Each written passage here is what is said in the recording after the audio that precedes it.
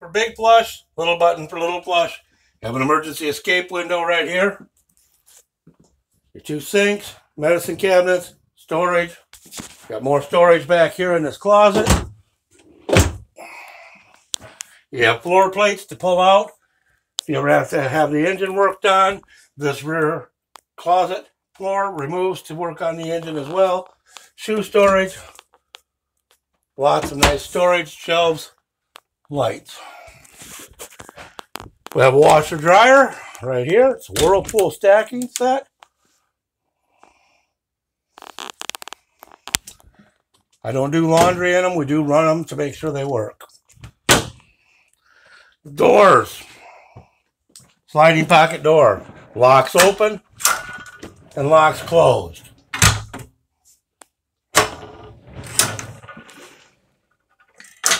Now, some of these sliding pocket doors at the bottom of the door have an air plunger, so that when you release the parking brake, it locks the door in place. That's part of the quiet ride. We don't have the doors rattling going down the road because we have an air plunger that locks them. What's that mean? It means if you're in the bathroom with the door closed and somebody gets in the coach and releases the brakes to drive, you are locked in the bathroom. It's a side effect. Sorry. That little black thing right next to that mirror is a temperature sensor for the bedroom. You have storage under the bed. And when you're laying in the bed, we have a switch right there, which has 2 dots for high, 1 dot for low. That's for your ceiling fan. And you have your light switches right here, and the ability to hit the locks and lock the doors or unlock the doors from here. Light master, turn all the lights off right here, turn them all on. Now, one of the things that's kind of nice is that you can set a bedroom scene and turn it on and off without turning all the lights on. You have the ability to turn the panel lights off. If you don't want to lay here and look at these lights, you can turn them off. Motion. The security lights can be put in motion sensor mode by pressing that button. Accent lights, ceiling lights, overhead lights. The overhead lights also are touch lights so that you can turn them off individually, but you have to turn the power on here.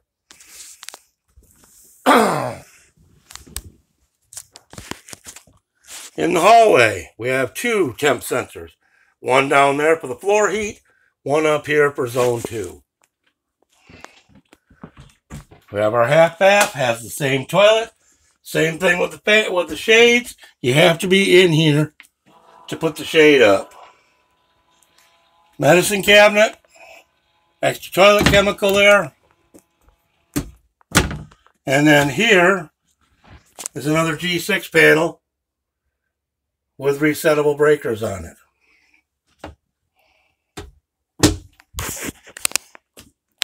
Light switch, outlets. The outlets are all GFI. They're on GFI breakers in the electrical box up front. I'll show you that when we get up there. I'm going to skip the touch panel for right now. Down there we have our CO and LP detector, and we have a vacuum hose output. Around on this side, we have a dust sweep. You take your foot, kick that open, sweep up to it, and it vacuums your dirt away. And you have a little spice cabinet in the wall here. Your sink. Nice deep double-sided sink.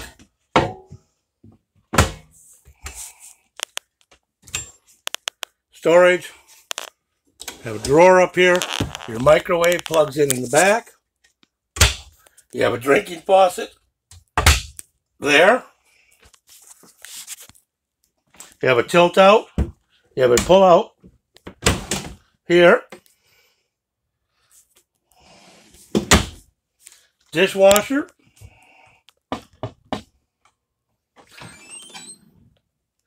Okay. The dishwasher has to be locked for travel. To lock it, we're going to press and hold the lock button. 1, 2 beats, close, and it will lock. You will notice there are no buttons on the outside. To unlock it, you just knock 3 times. Knock, knock, knock on the panel, and it'll unlock. There's the water filter from the fridge. These are the remotes for the front TV. There's your Blu-ray remote, your TV remote, your soundbar remote, and your matrix remote. Pull out. Gives you more counter space and drawers. Your touch-up paint.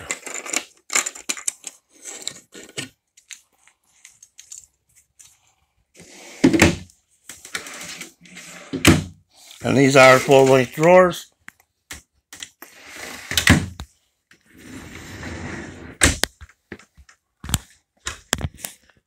Storage.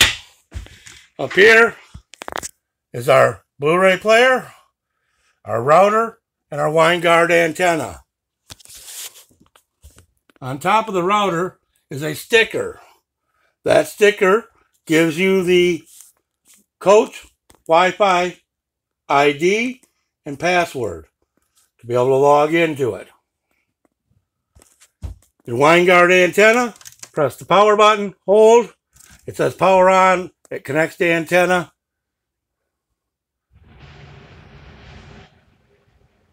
And it is set up for Dish Network. Press the power button, hold, it says powering off in progress, you let go of it, and it puts the antenna away. Set up and tear it out, or set up and away are about 5 minutes when we do that. I have a sound bar up here. On this side of the cabinet, we have our screen, our connection block for the satellite. There are 3 USBs up there, or HDMI, excuse me, 3 HDMIs. One of them goes directly to this TV. The other 2 go to the matrix. Okay, there's a wall plate in the bedroom TV that is similar, so you can have a satellite set up in the bedroom that's bedroom specific. TV up and down right here, and a wall outlet. The couch makes into a bed. All right, we're going to go back to the touchscreen. Tap the touchscreen. 99% of the time it's going to be on the home page. On the home page we have a bunch of buttons. This section of the screen stays there no matter where you're at. So this section is the only section that changes. So we hit home, we get the home screen. AGS, inverter, diesel heat, that's your aqua hot, electric heat, aqua hot also. Water pump, engine preheat. Engine preheat, do not use when you are driving. That has to be off when the engine's running. What it does is it runs your engine antifreeze through the aqua hot and warms your engine up. So if you have the aqua hot on, you can hit the engine preheat and it will warm the engine up. Turn it off when you're driving because your engine will run the antifreeze through the aqua hot, which will help keep the aqua hot hot. Any light that's any of these buttons that are illuminated will be on. Inverter. Press the inverter. It's going to ask you to confirm it. Hit start. And the inverter's on.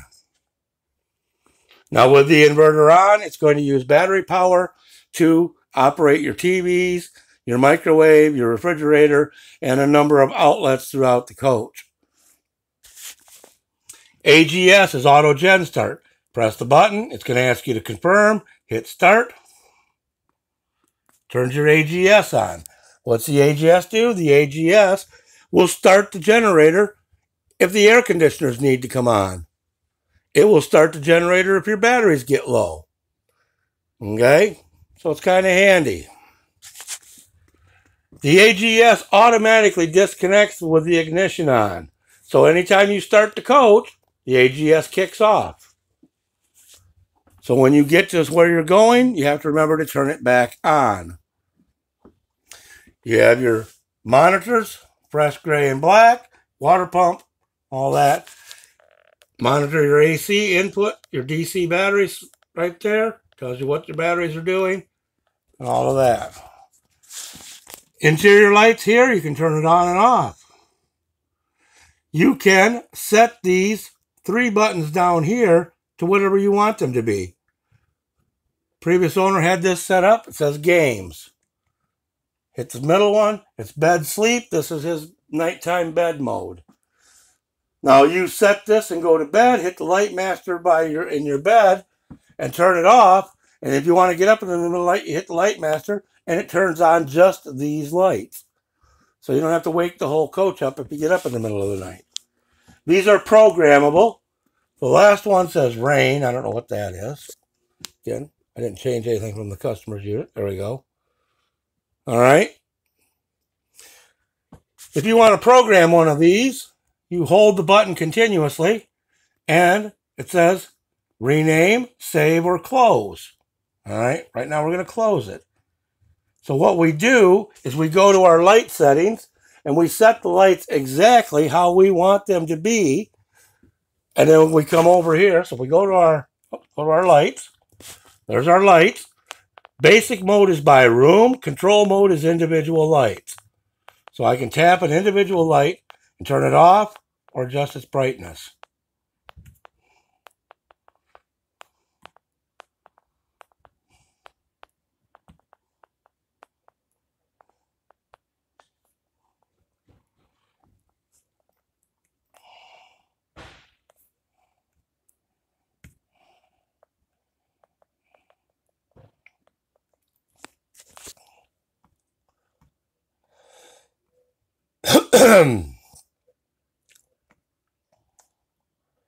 So as I pick lights, as I'm going through, I'm turning them off. Okay, so now this is a light setting that I just set. If I press and hold this rain button, I can hit save.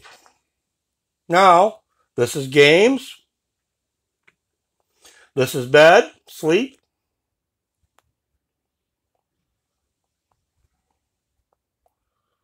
There we go. And then this is rain. You can program them any way you want. These are your shades. Again, in control mode, you can pick the shades individually. So once you pick the shades, I can hit this shade, this shade, this shade. And I can pick day or night. If I pick night and hit down, it's going to put the shades I just selected down. Now, I did something different here because I added this shade. When I go here, here, and here, pick the same 3 shades and go up, it won't put that one back up because I'm not in the bathroom.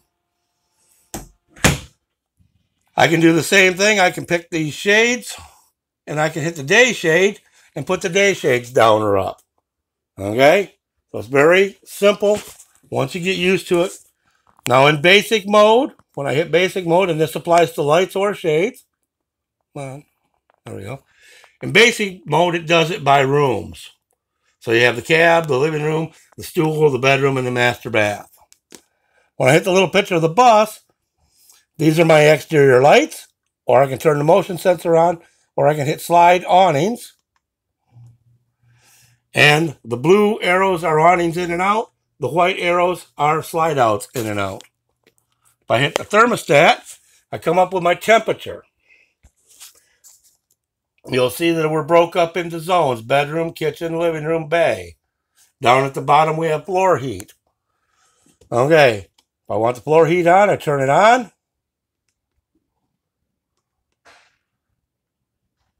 It's not available because I don't have the aqua hot on. Sorry. I hit bedroom. I can hit auto. I can hit cool. I can hit heat. I can hit off. So first time you touch it from off, it goes to auto. Auto, you have a cool temperature and a heat temperature. So right now, if it gets above 75, it turns on the air conditioner. If it gets below 70, it turns on the heat. And the heat is set for both aqua hot and heat pump.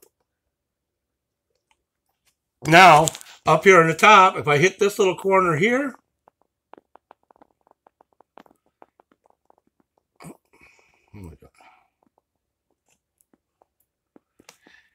all of the heat zones match except for the bay and the floor heat. Now in the kitchen, there's no aqua hot because the aqua hot zone that's in the kitchen goes to floor heat. The bay has no heat pump because the only thing in the bay is the aqua hot.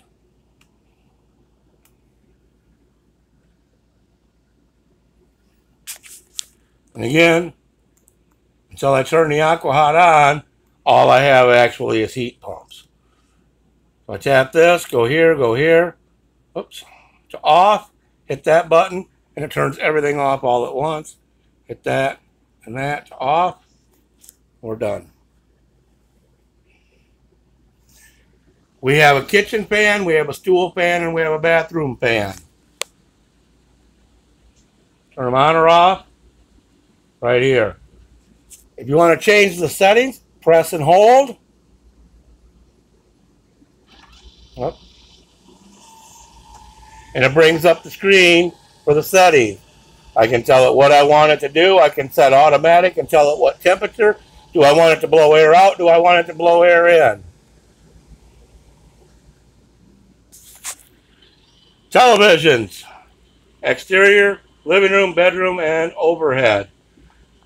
If I press the TV button, brings up a screen. This screen has Excite, power, Excite, Bluetooth, or the Bose audio, the Bluetooth, the satellite, the wall plate, and the TV.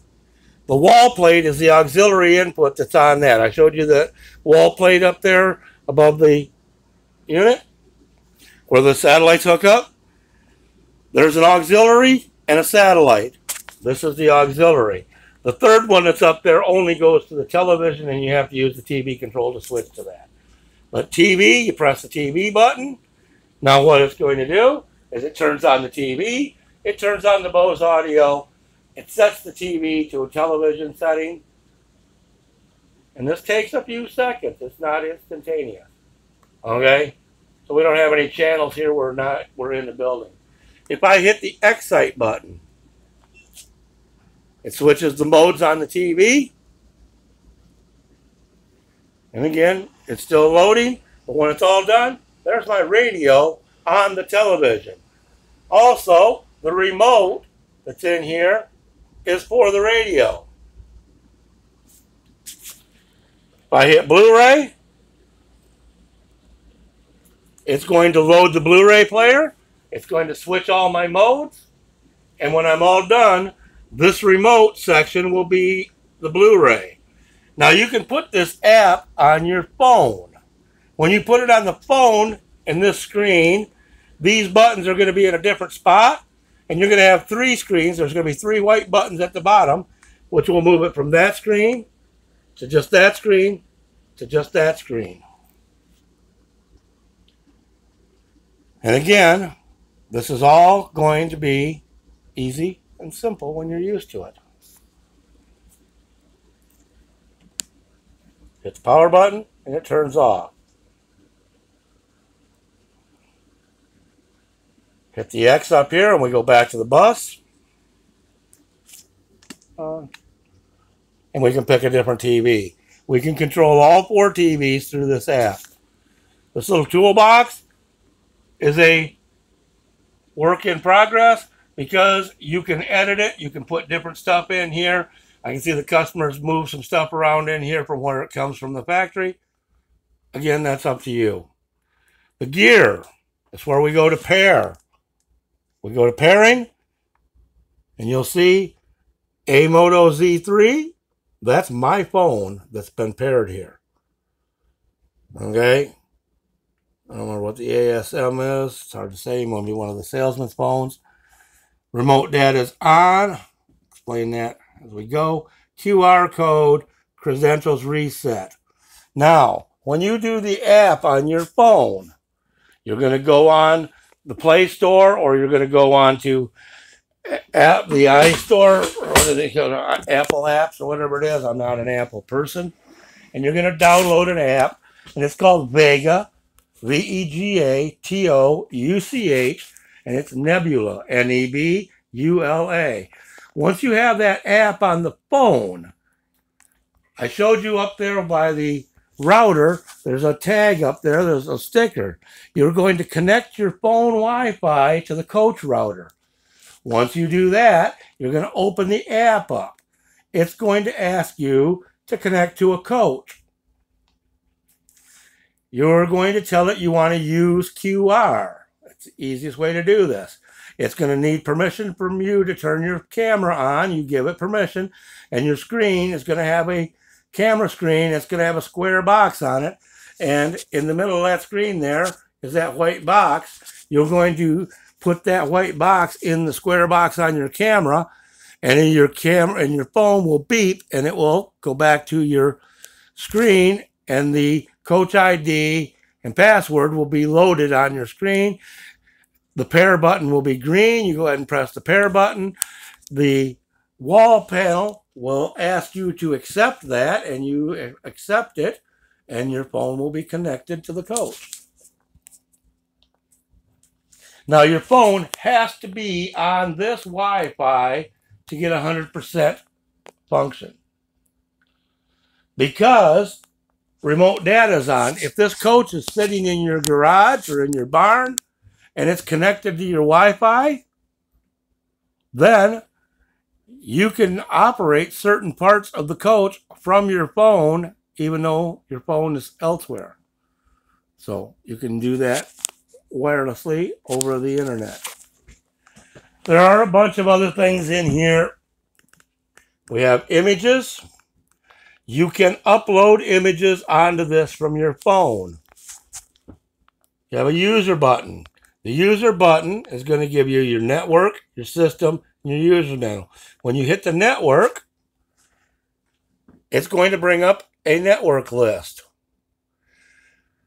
So when you're in the coach, you can go in here and you can do this, and it will find the networks that are available, and you can take one and tap it and put in the password for that network and save it and connect to it. Which is why right now the coach is connected to our shop Wi-Fi. System. Most of this, I'm going to be honest, I could tell you a lot about this. You're going to forget it.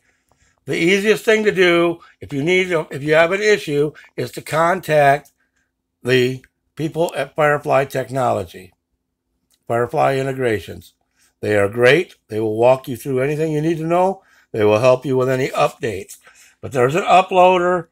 You can upload software stuff, diagnostics. You can check any all this stuff. Close. Okay? We'll go back to this page again. We go to software. Right now, they are telling me not to put this update on. They're waiting for a new update. So contact Firefly. And when the new update comes through, they'll probably have you install this update and then check for update again and then do that update. The reason they don't want us to do that is because they have a change going on to that 1.4.0 that right now they'd rather just have it the way it is until they get everything together. So contact Firefly in the next week or two and go through that with them. Your display settings, you can set your screen brightness. You can tell it to shut off and quit beeping. You can check your time settings. If you want it muted, you can set it to be muted from 12 a.m. till whenever, so it doesn't beep in the middle of the night. Eyebrow puts it right back into sleep. Tap it to wake it up. Now, if you have any questions, hit the question mark button. And then, from the question mark button, little question marks will pop up all over the screen. Press any of those question marks, and it will tell you what that does. Okay? You have a clean mode. Press this button. How dirty is your screen? If you want to sanitize it, whatever you say, you hit start, and it will shut off the touchscreen for a period of time so you can clean it. You have this AA button right here. Press the button, and it puts labels in plain English on all of the buttons.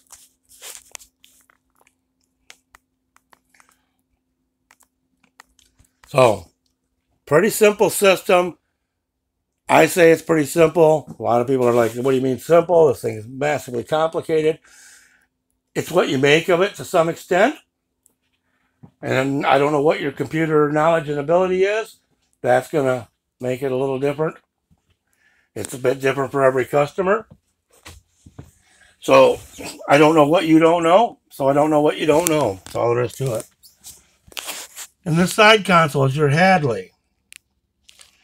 Now, your Hadley has raise. It has lower.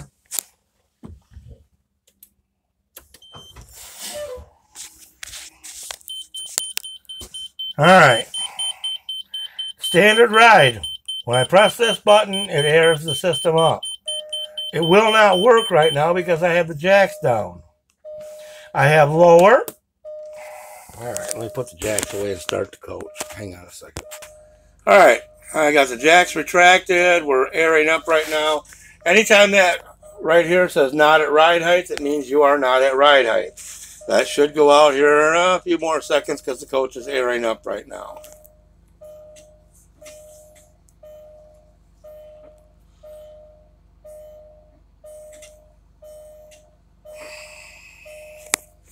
Now looking at the Hadley panel, you can see the standard ride height is blinking green because it's still going up. Once it's all said and done, it should be a solid green light for the ride height being correct.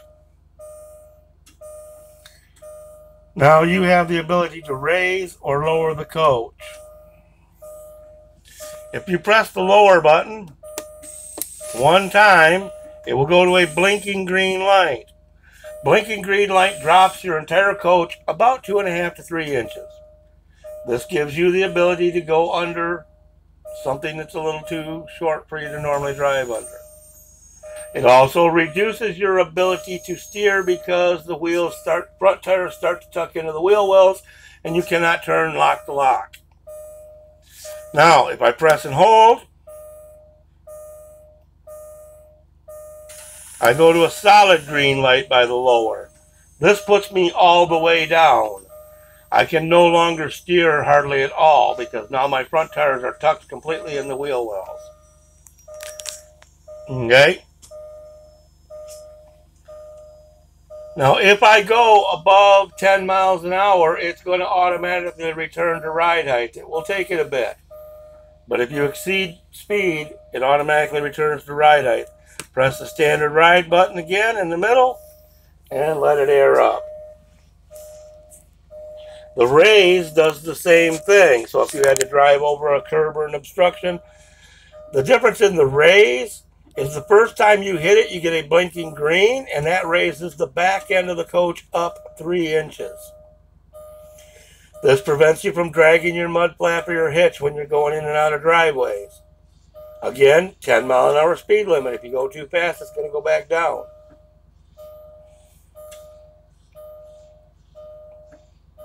And if you press and hold the raised light till you get a solid green light, then it raises the front and the back together. And again, speed limit says if you go fast, it's going to drop it right back down. Now, next up is SLS. If I press the SLS button, you get these green arrows blinking. Because we get our 2 green arrows flashing, it means we are level enough that the coach is reasonably level. Otherwise, I would have, like, the side-to-side arrows might be red and the front to back might be green. That would mean you are not sitting level side to side. And again, it's approximate. If I press the set button,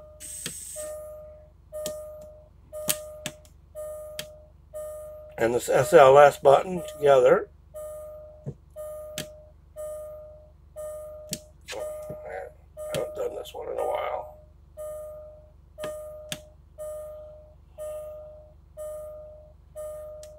at some point here, I should get air leveling.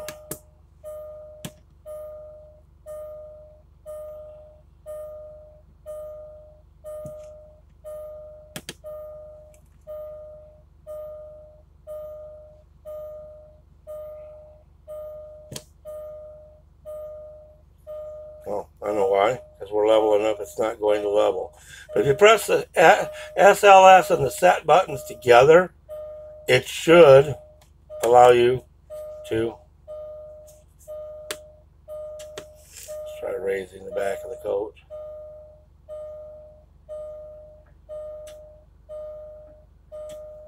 See if I can get it off level enough to get it to go into leveling. But if you press the SLS and the set buttons together, it goes into auto leveling, which in this case, because we're not that out of level, there we go. Now it's auto leveling.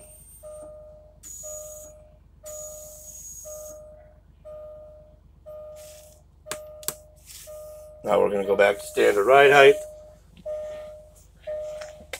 Mirror control. Battery boost, press and hold, tag dump, auto, off, or manual. This takes the air out of your tag axle. That's all it does. Most of my customers put it in auto and leave it there. Pedal adjustment, moves your throttle and your brake in and out. Air brakes, or auxiliary brakes, excuse me. Off, low, high. That's your Jake brake. 5 switches here. That is for your shades. Press and hold. You have to hold it for a few seconds before it moves. It's got a delay. And it puts that shade down. Go to the next one.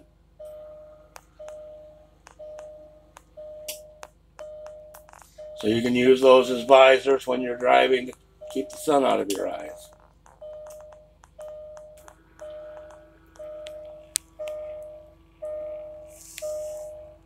Now, rotary controller.